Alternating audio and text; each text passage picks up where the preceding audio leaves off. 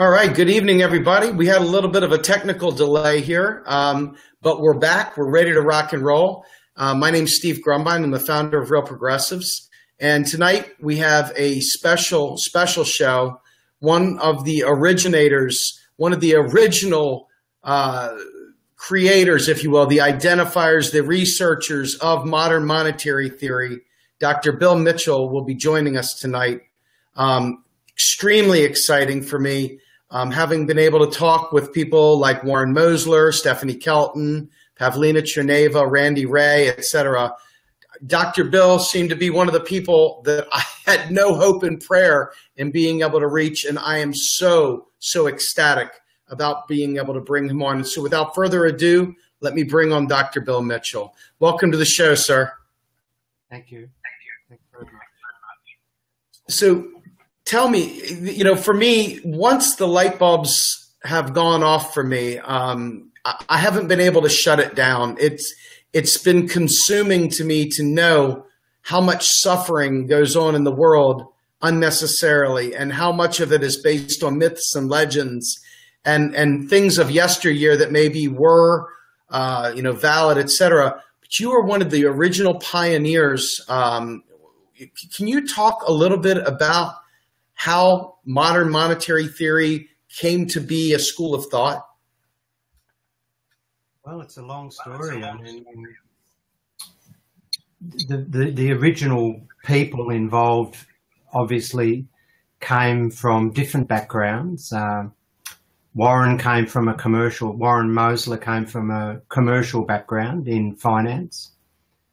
And Randy and myself and then Stephanie came from an academic background. And there were various academic threads that the academic side of the project had obviously been exposed to for many years. And we go back, for me, I go back to Marx and Kleski. I go back to Aberlerner and, Randy and Stephanie similarly. And Warren was doing his thing in the financial markets. And I think around 1994, it was in the early days of the internet, and the old email discussion lists were the tenor of the period, where you could actually, for the first time, communicate very quickly with people all around the world. And for an Australian such as myself, the internet was a liberating feature, and that's one of the reasons why I always tell progressives, don't rail against globalization, because it's a progressive force if it's used properly. But this email discussion list brought Warren and Randy and myself and others together, obviously, in a relatively unplanned fashion. We just were interested in the heterodox post-Keynesian economics, which has sort of been our background. And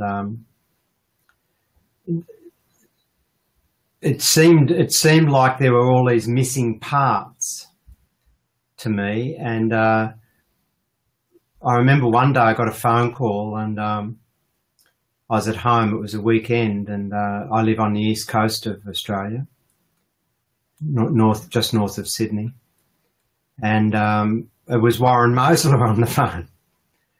And this American accent came over and said, "Oh, I'm Warren Mosler. I'm in Sydney. I'm going to come up and see you." And Warren had been interested in things that I was adding to this discussion list. And so we met, and it became clear to me there was the missing link to me, because in 1978, I did my fourth year at university. And in that year, I developed the idea of a buffer stock full employment approach, which is now central to modern monetary theory. And I developed that idea out of my studies in agricultural economics, where the Australian government used to buy up it wanted to guarantee a fixed income to farmers, a guaranteed income, because the rural lobby was very powerful. And so the Australian government would buy up excess wool in the wool markets each year, store it, and guarantee the price. And of course, if there was too little wool at 1 year, they would sell that wool back into the market again. And so all around Australia, there were these big brick buildings full of wool. And they were government buildings and they were government holdings of wool, which guaranteed full employment of wool, stabilised the market. And I wasn't too much interested in wool, but I saw it at the time. It was late 70s, as I said, and mass unemployment was starting to rise. It was the beginning of the neoliberal era. And at that point, I decided that this wool price stabilisation scheme could become a full employment scheme, a job guarantee scheme, if you like, in the way we talk about it now.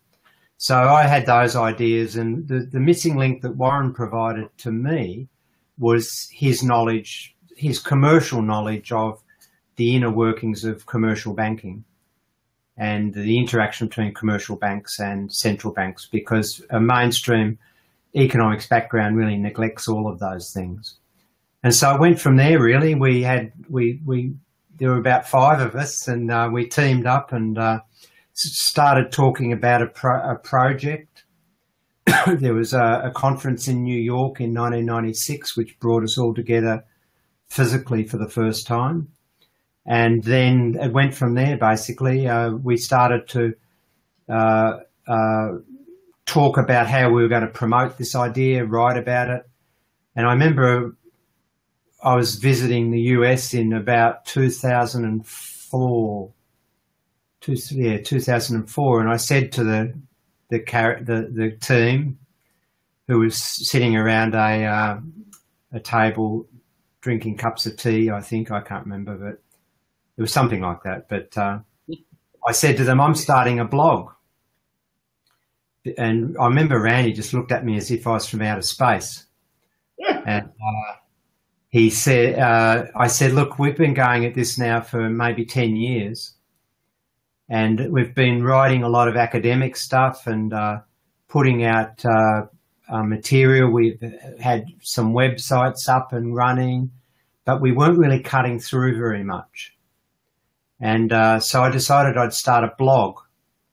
And initially, Randy and Warren didn't have any interest in that, but they soon did, because that was our path into mainstream, into the public, if you like, who weren't going to read our journal articles and our academic books, but they could the medium of the blog and your type of formats were the way in which we could bring quite, at times, abstract academic ideas, which have a lot behind them, both historically but also conceptually. We could bring them into the public domain and parcel them up in the blog is a little parcel each day, and so that's where it's gone. And now I think we've gone from. Warren used to joke when we'd meet up that he could count the MMTers on one hand, because there are only a few of us. And now I would say there would be millions of MMTers around the world. I would like to agree with you. I want to also state for the record that your particular blog post about taxpayers don't fund anything is such an important piece for those of us who are foot soldiers in this battle. And it is a battle, make no mistake about it. It's a war. We are accosted daily by people that call us MMT cultists.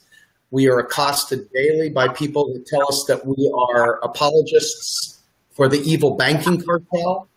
We are called all sorts of horrible names because of Rothschild and all the other nonsense. And they say that we get money creation all wrong. So that brings me to the next point. Just on that point, think about, like, when I first started out on this stuff, because I come from not a Keynesian background, but more a Marxist background.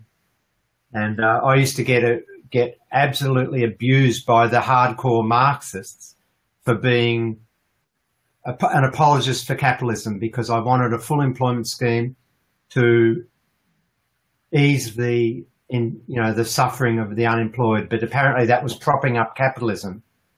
And I used to say to the people, these were all academics who had secure incomes, good incomes, probably paying off a nice house in Sydney or somewhere else around the world. And I used to say to them, well, look, you can plot and scheme your revolutions while you're having your cup of coffee and your croissant on a Saturday morning, but I'd prefer to get jobs out there for people now, even if that props up capitalism for a little while. So there you go. No, it's incredible. Now, Dr. Mitchell, if you do me a small favor, I'm echoing because of the speakers. Is there any way you could turn the volume down just a teeny bit on your computer momentarily? How's that? That's much better. All right. So let me ask you this next question. This is maybe the most important thing that we're facing right now, next to obviously the same pressures you were getting for the hardcore Marxists. Yeah. We are getting battered and bashed by folks that don't understand money creation, central banking, etc. They conflate the IOUs of banks, the bank money, if you will, with sovereign money that is created in a net financial asset driven way. They're confusing the zeroing out of bank loans versus net financial asset creation. Can you please break down the money creation process so that people have a better understanding of the difference? Maybe even talk a little bit about the hierarchy of money so they understand that money and currency and all these different things are different terms. Can you take a crack at that? Well, we'll see. I mean, the commercial banks under in the advanced world and everywhere really, they do create money. And so for those MMTers, and I call them the sort of internet MMTers, which isn't a put down, but they're the sort of second generation. They're the foot soldiers, to use your terminology. They sometimes say, oh yeah, but MMT thinks that the banks don't create money. And when they find out that we say that the commercial banks can create money, some of the ones who have a peripheral commitment start worrying about this, the point you made earlier that, oh, we're just apologists for the banking sector. Because, of course, I'm on the record for a long period of time as being an antagonist to this movement called positive money, which wants to eliminate the commercial bank's ability to basically create deposits out of loans. But the banks do create money. But the point that you're trying to tease out is a different one. And that's why MMTs tend not to talk about money, they talk about net financial assets. Now, when the banks create a loan, loans create a deposit, and that creates a stream of liquidity that can be drawn by the possessor of the loan, the person who's gone into debt, to buy whatever they like. So in that sense, the commercial banks, through their lending capacity and their deposit creation capacity, can create liquidity, purchasing power. There's no doubt about that. That's fine. And we want them to do that because that's a convenience for all of us if it's properly regulated and it doesn't go out of control. But the point about it is that when the bank's creating that liability, or think about it another way, when the bank's creating its loan, which for it is an asset and for us is a liability, those two things in financial terms net out to zero. In other words, there's an equal asset created for the liability that's created. So there's nothing net created. There's a stream of purchasing power created, but it's not a net addition to financial wealth. And moreover, the bank, who clearly has the capacity to do that under the sort of normal operations of our financial system, they also have to cover that deposit in one way or another by adding to reserves. Because when say you or I have a loan, when we start spending the deposit funds that have been created under that loan, and let's say we spend it on something that the stream of flow of income goes to a person who banks in a different bank, and they put that money in that stream of funds in their bank. Well, then at the end of the day, there's going to be a call on the originating bank for the funds, and that's all mediated through the payment system, through the reserves that the commercial banks keep at the central bank. So the loan originator has to get the funds from somewhere to honour the deposits. Otherwise, the cheque bounces, as to use the parlance. And so there's a whole variety of ways in which the banks can get those reserves. They can get them in wholesale funding markets. They can get them from attracting deposits, or they can get them from their other banking competitors at a particular rate, depending upon, and where they'll access those funds from depends upon the cost benefit, the profitability of different sources of funding the reserves. So the banks can create money via loan creation, but they don't get they've got to ultimately cover those, and there's nothing net created.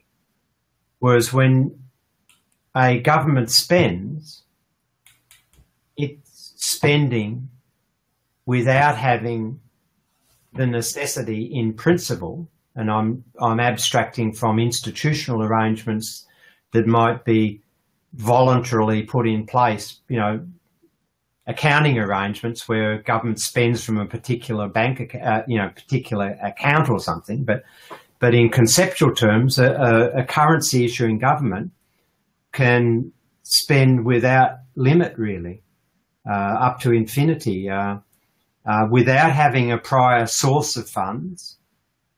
And when it does that, it creates something net in the non-government sector. It creates net wealth increment in the non-government sector, in the same way that when it withdraws funds from the non-government sector via taxation, it destroys net non-government sector wealth. And that's unique to the currency issuer, and it's quite a different process to the way in which commercial banks create purchasing power through the loan deposit process. How's that? That was fantastic, sir. That was absolutely beautiful. And what I'm trying, I guess you picked up on where I was trying to head with this.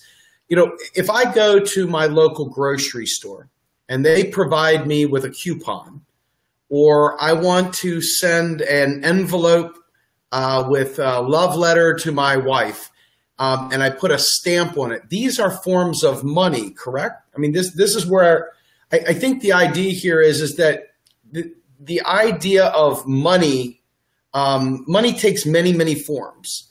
And the idea that banks create money is not really saying, in my opinion, it's not saying as much as saying that it can create net financial assets. In other words, it can build wealth, because ultimately at the end of the day, you've got to pay that money back. They keep their interest or whatever. That's how they gain their money. That's how they gain their wealth, if you will. But the idea here is that when our federal government spends, it can actually increase that, whereas the banks have to zero it out. Am I close to correct there? Yeah, I'm not sure I would call a stamp money, but in the same way that I'd call a deposit created by a loan money. But these are nuances. The essential point is that when the currency issuing government spends or taxes, it creates or destroys, respectively, something net in the non-government sector. And so the extension of that is that typically we hear a mainstream economist talking about how the virtues of fiscal surpluses, where governments spend less than they tax, as if that's a virtue that we should aspire to, whereas the way an MMT looks at that is that a fiscal surplus is a destruction of non-government sector, that's us, our net wealth. And from my perspective, when I lose wealth, that's a bad thing, not a good thing.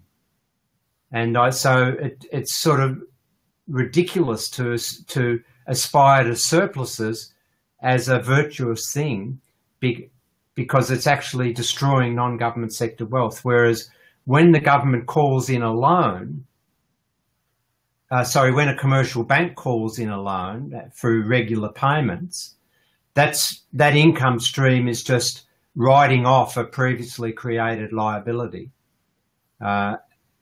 It's nothing net's happening.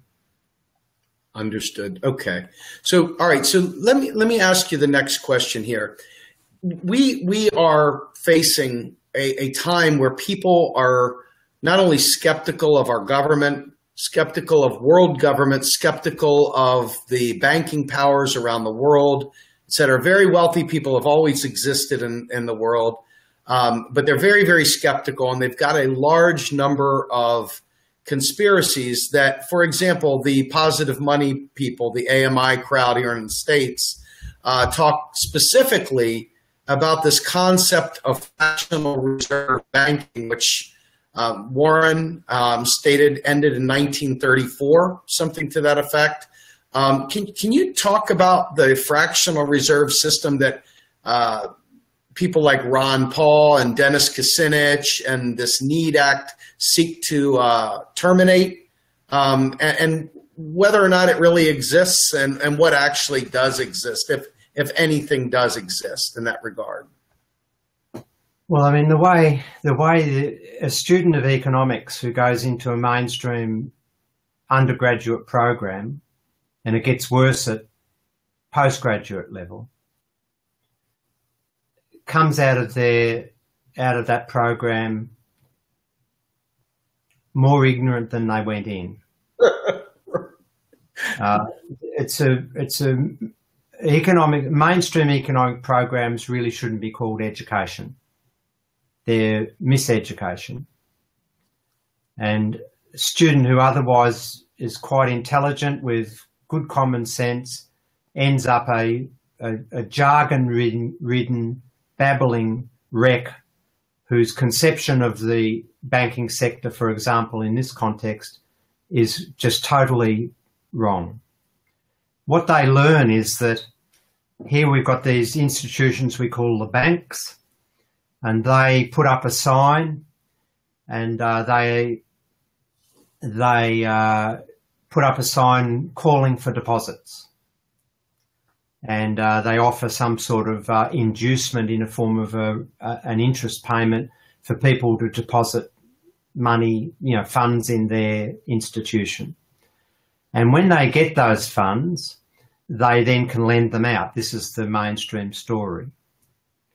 And the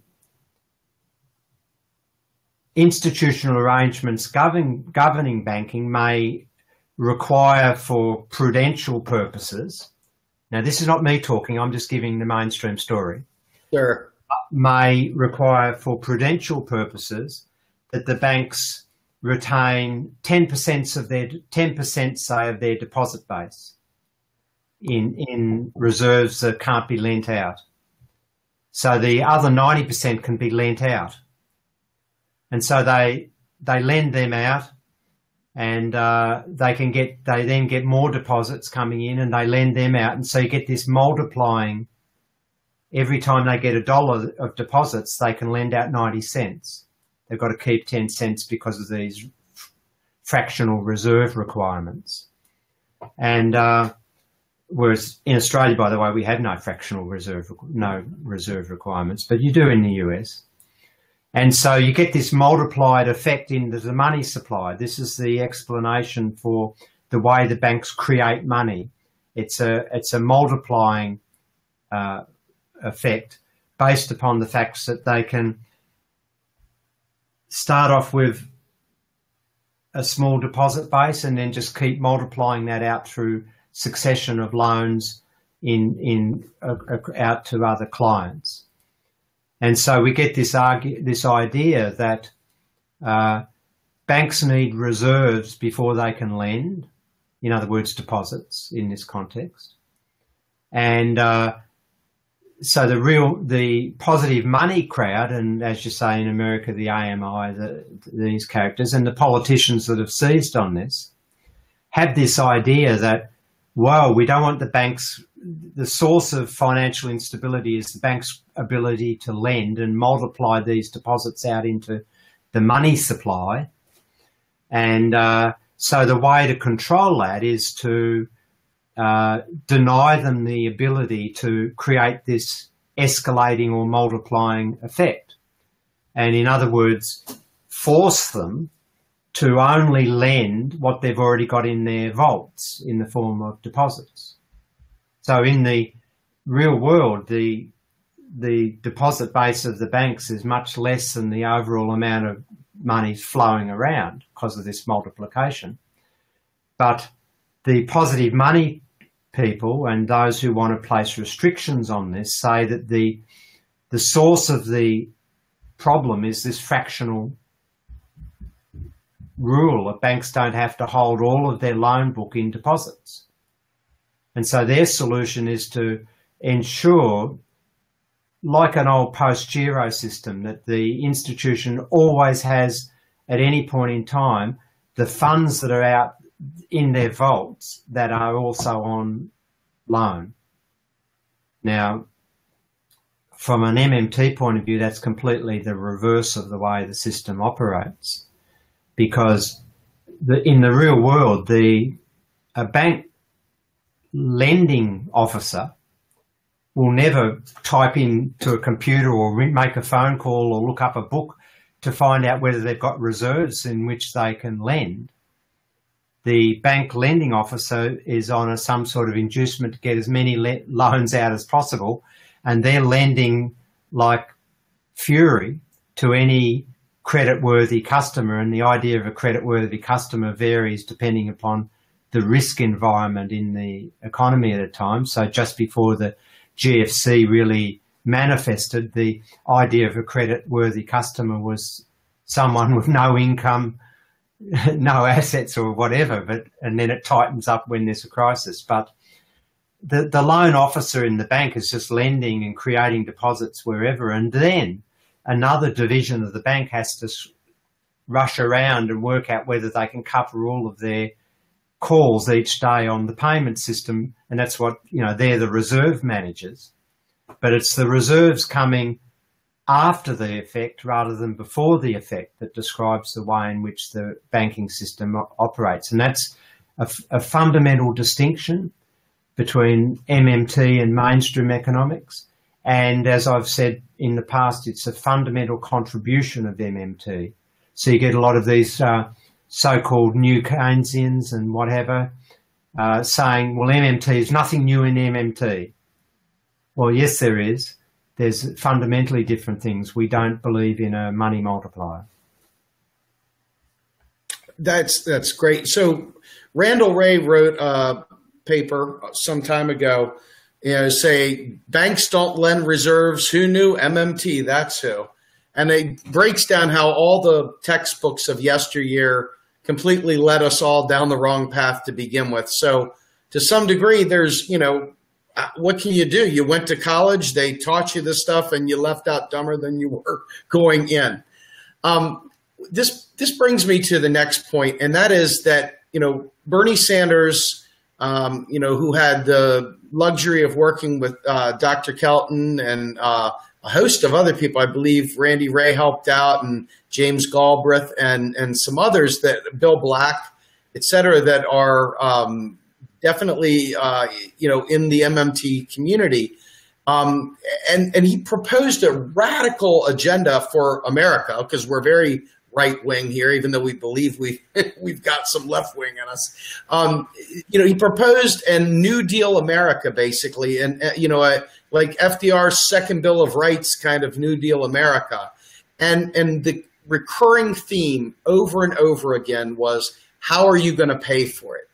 Jill Stein of the Green Party came out with the Green New Deal, and she is a chief proponent, unfortunately, at this time, of the AMI platform, which we're hoping over the next couple of days I'll be able to start talking with them and build some inroads with the Green Party to change their stance and adopt MMT as their official platform.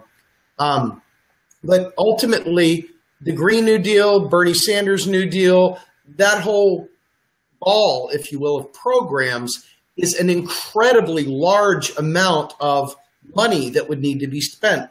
So you had Hillary Clinton demeaning anybody that supported this, saying, oh, you're little children, you're basement dwellers. Trust me, it's a lot more difficult than that. How are you going to pay for this? And, all the other people from yesteryear who spent so much time trying to make sure we knew we couldn't afford it. Can you talk a little bit about how we as progressives can leverage the knowledge of modern monetary theory to get out the word that we can afford radical change, from a federal job guarantee to Medicare for all to student debt relief, et cetera? I mean, people really are squashed into believing that they're only worthy of crumbs. And we've spent 7 days a week for the last couple of years just pounding and pounding and pounding on the idea that we have a vast amount of policy space that we can enact a very, very robust progressive agenda. Can you talk a little bit about that, Dr. Mitchell? I'm not sure I'm the right person to ask, because I've been spending several decades without all that much success, although we're getting some traction these days. It reminds me of when I first started advocating large-scale public sector job creation programs, which of course in the 30s and the 40s and 50s, nobody blinked an eye about. They knew that the government could do this, and but I used to get affronted with this idea that, well, where the job's going to come from. And I used to say to them that, and I've forgotten the date. Is it 68 when the first moon landing, or 69? Whatever. I think it was 69. Whatever. I said, if in 1968, let's say, or 69, humanity can accomplish the physics and the geography and the mechanical engineering feats, we were smart enough to get a little bit of metal and take it up to the moon and land it and walk around and stuff, then why are you so unsure we can't create a few jobs? And it just seemed to be that we have this selective intelligence, and it's no surprise, because what I call the elites, or in Australian parlance, the top end of town, they've got an incentive to keep us dumb on these things, and to obfuscate and to make it look harder than what it is. I remember I was doing some work in South Africa on the expanded public works program, which has created millions of guaranteed jobs to people, and almost everybody who participated in those public works schemes moved across the international poverty line. And there were various officials there, an IMF official, various conservative American-educated Treasury officials from South Africa. And, one of them said, well, this is, solving the unemployment problem in South Africa is an incredibly complex problem. And when you when you interact with these international agencies, you get used to the introductory spiels where the conservatives come out and talk about complexity, and difficulty and multi-level. That's another one of the terms they use. Multi-level complexity. And I remember at that particular meeting, I just said, look, there's nothing complex about creating a job. We can get out there and create stacks of jobs, no problem. And so there's this incentive and a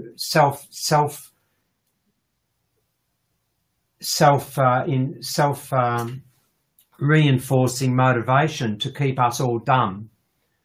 And how we break through that, because most of the propositions that we talk about ultimately are pretty easy to understand. It's not rocket science to know that if I can get people to accept some tokens with my image on them and pay me back in taxes, and I can get them to do jobs for those tokens, then I can I can issue unlimited quantities of them.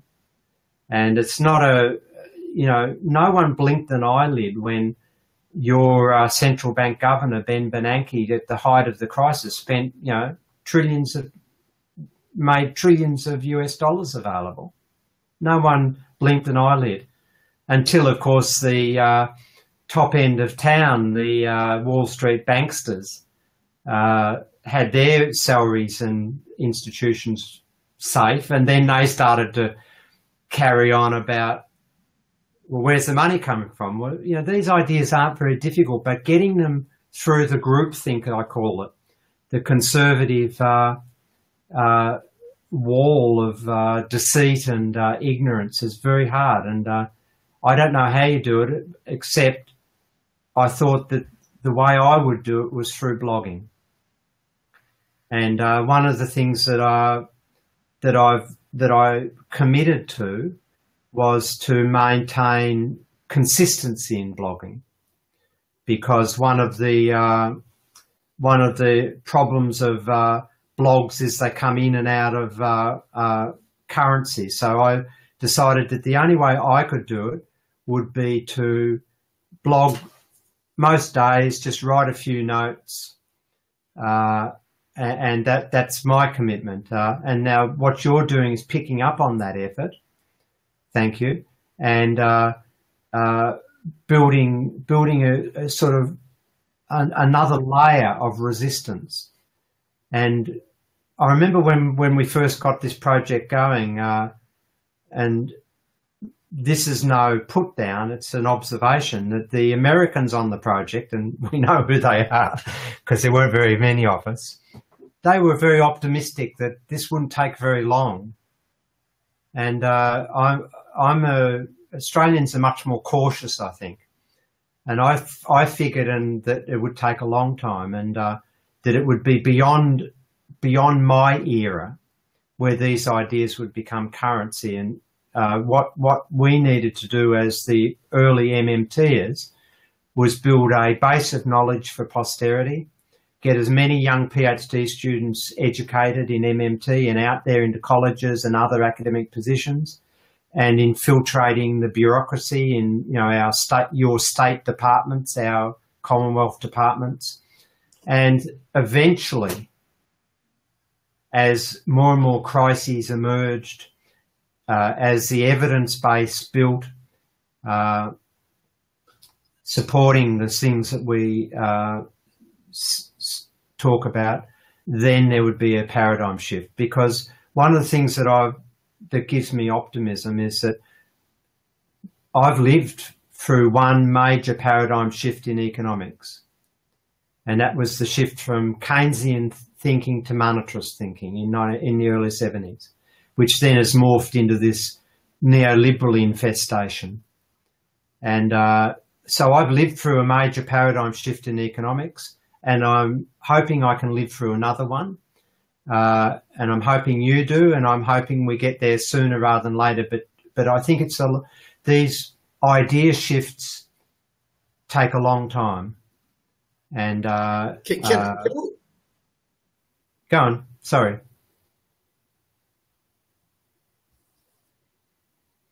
No, no, no. I believe me when I say this. Your words are far more important. I wanted to just raise one issue that has been critical to me as I try to explain to folks, because we have so many people in our movement that claim to want to fight neoliberalism, and they really can't even define neoliberalism. They don't understand the cause and effect of neoliberalism. They don't understand monetarism. They don't understand the effect of Milton Friedman. And quite frankly, they don't understand the financialization of our economy as the public spending, the public space has been basically done away with in favor of allowing us to take on that debt burden as private citizens to survive with our rugged individualism versus allowing the federal government to do its job and keep the bathtub full. Can you talk a little bit about why wealth inequality and income inequality has grown so much? I have been on the record repeatedly saying that because in the 70s, they basically cut away space for spending on the people.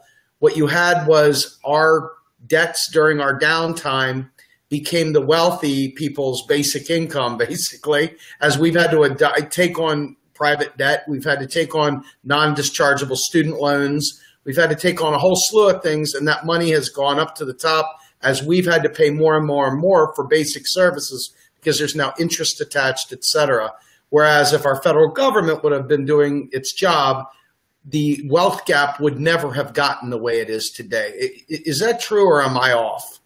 No, that's fine. I mean, when I was a younger student, one of the things we learned about in the so-called stylized facts of economic history was that in the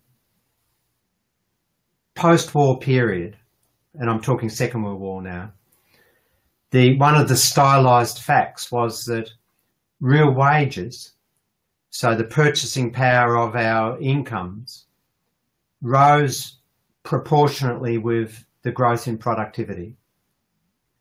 And so workers were able to share in the economy was producing more with less input, that's productivity. And workers were able to share in that by improving incomes, because ultimately the source of real income growth is productivity growth, doing more with less. We get better income growth that way. And that was a stylized fact, that workers were able to benefit from growth in productivity, and that was shared around to the benefit of all. Now that made sense also because consumption expenditure by households is the largest component of total expenditure in the economy. And if you're pumping out more and more stuff per unit, that's productivity growth, then who's going to buy all that unless you also expand the capacity in real terms to buy that? And that's our real wage growth. And so it made sense that for capitalism to be relatively stable, that the stuff it was pumping out, more and more stuff being pumped out, could be bought by those who basically buy the most of the stuff through consumption. And so we had, that's the so-called golden age of full employment. Now that started to get interrupted by this neoliberal period in the 70s. That proportional relationship started to get disturbed, where the neoliberals wanted more of the share of income than workers. They wanted more profits, and there was a huge discussion in the early 70s about the so-called profit squeeze. And this was the building up of the elite resentment to full employment and the welfare state, however defined around the world. Different countries have different, types of welfare states, but they all work to improve the lot of the worker, to give job security through employment protection, to give income growth and security, to give income support to those who couldn't work for various reasons, whether it be age or illness or disability. And those things were seen by the elites as squeezing profits because it was really the social democratic era where governments worked to mediate the class conflict between capital and labour and to ensure that workers were able to grow in prosperity. Now that was the profit squeeze led to major dynamic coming out of America initially. And I'm thinking here of the Powell Manifesto in the early 70s. Lewis Powell was ultimately became a Nixon appointment to the Supreme Court in the US. But he was hired by capital in America, various sources of money, to basically build a manifesto to fight back against this profit squeeze. And he outlined a vision in this Powell Manifesto, which is freely available on the internet, and I've written about it on my blog, whereby capital would defend itself and fight back against the social democratic movements in a number of different ways. And briefly, they were to destroy the trade unions, to infiltrate the education system, to start pumping out pro-capital ideas, to infiltrate the media and create what we now would call the Fox media empire, to infiltrate the Supreme Court so that key decisions in the US could be influenced by conservative forces, create think tanks and fund think tanks. So you saw in America and elsewhere the rise of all these awful sort of think tanks, the Peter Peterson Foundation and all of these type of well-funded propaganda organisations. And that fight back led to governments relinquishing their responsibilities to defend workers' interests. Trade unions around the world, and definitely in Australia, had less ability to fight for wage growth. And so what did you see? You saw flat wages growth start to emerge in the 80s, real wages skating along zero growth, if not cuts. And at the same time, with all the labour market deregulation, the financial interests, the top end of town in Wall Street petitioned the US government, and governments around the world were under this same pressure to deregulate the financial sector. Now that was beneficial to the top end of town, because by putting a brake on real wage growth for workers, they created a problem for themselves, because who was going to buy all the stuff given the ongoing productivity growth, given the fact that more and more national income was being redistributed to profits rather than workers, who was going to buy all the stuff? And so come in Spinner, the financial deregulation meant that banks could go crazy with credit growth, and that filled that created the ability of workers to maintain their consumption spending with flat real wages growth. And so, the capital was on a double bonus there, weren't they? They kept their sales turning over, but they also got a handy little interest payment coming back through the growth in credit. Now that was that was the beginnings of the growth in income inequality, and of course, that was that ultimately MMTs were saying in the early 90s that that was going to come unstuck. That was an unstable, unsustainable growth path, because ultimately the balance sheets of the non-government sector would become so precarious with all this credit growth that they couldn't keep spending. And the GFC was the manifestation of that. Okay, so Dr. Mitchell, being that we're about at that time, I want to ask you one final question, and that is, you're going to be coming to the United States for this worldwide MMT conference in September. I believe it's the 21st through the 24th at UMKC. Can you talk a little bit about what you expect that conference to be like, and what you're prepared to discuss? Look, I think this is a fantastic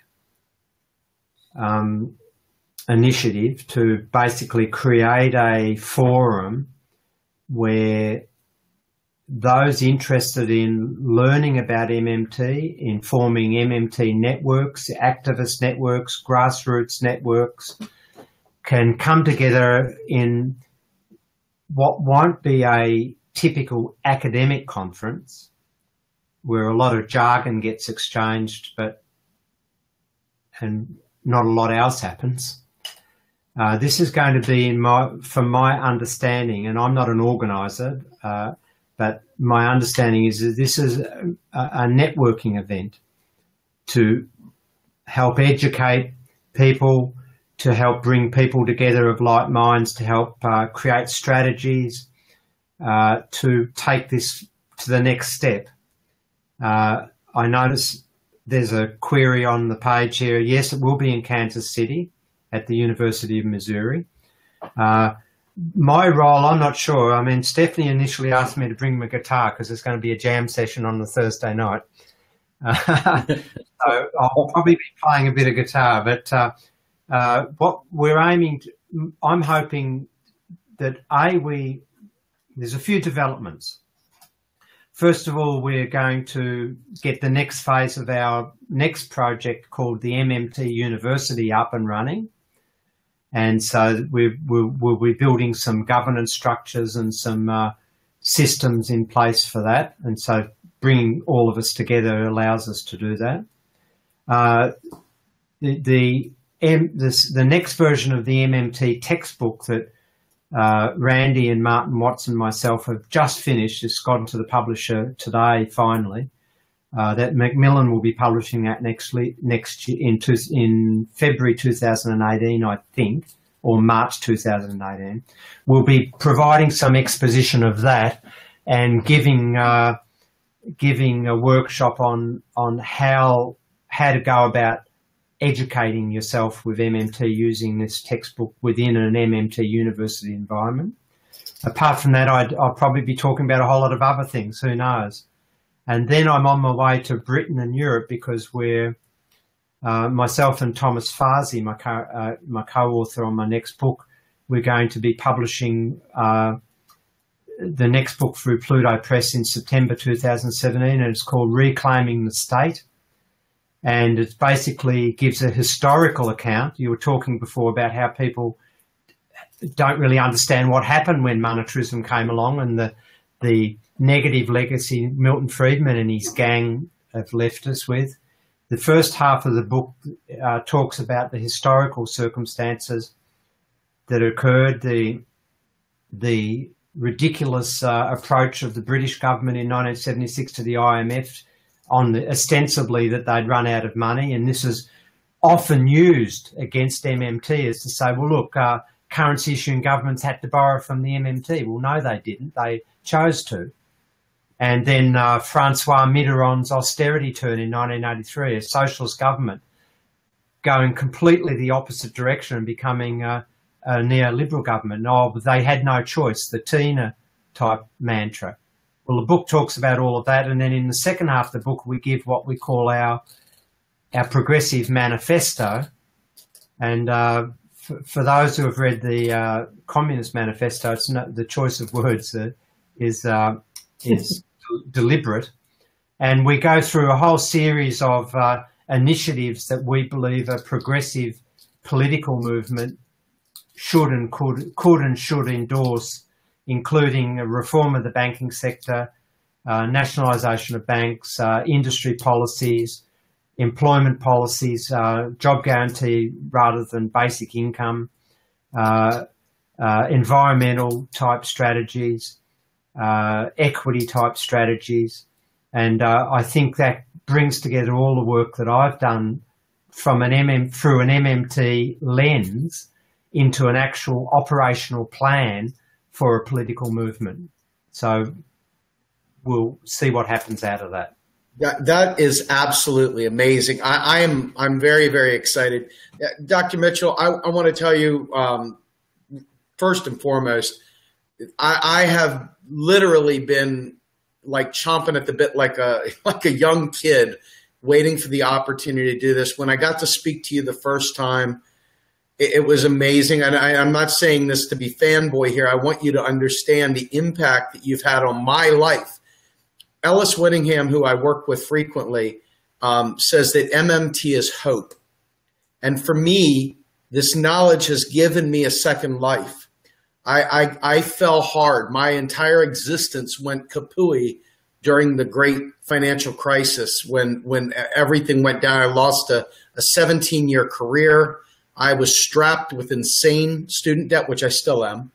But the idea that, oh my God, I did all this and it's over. It really is over. There's nothing to live for now.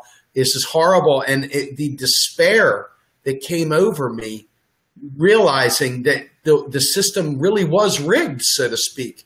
But then when I got turned on and I started learning and unlearning my MBA and all the old stuff that I had learned, so much monetarism shoved down our throats, you know, having access to you and obviously Warren and Stephanie and Pavlina and Randy and the gang and Fidel and Ellis and Joe Firestone has really, really given me a passion that I can't really put words to other than to just say, let my actions speak for them.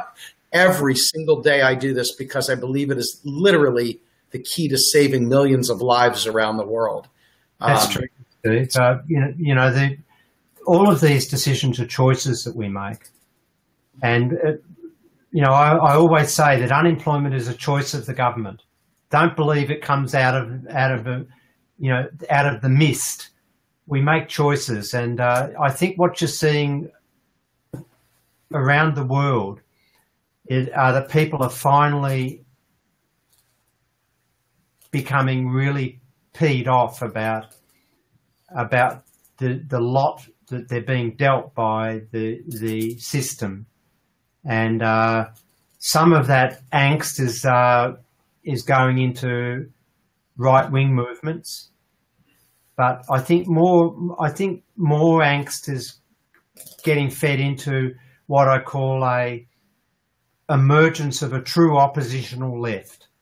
The mainstream left parties like your Democrat Party, the Socialist Party in France, the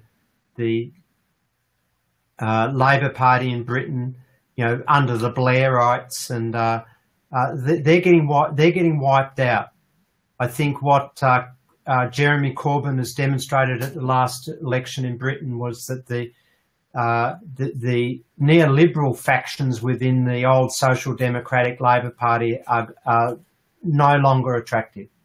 The Mélenchon in France showed that there's an oppositional left outside Party Socialist there.